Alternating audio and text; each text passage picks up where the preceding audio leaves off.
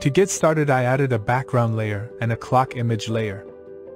To duplicate an object, make sure you have chosen the selection tool. Then use the keyboard shortcut Ctrl-Alt while clicking and dragging your image.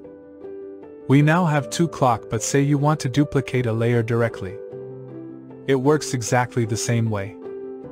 Hold down Ctrl-Alt, and then click and drag to create a duplicate layer. Alternatively, you can right-click and select Duplicate Layer, and that is it. You can now create duplicates. Thank you for watching.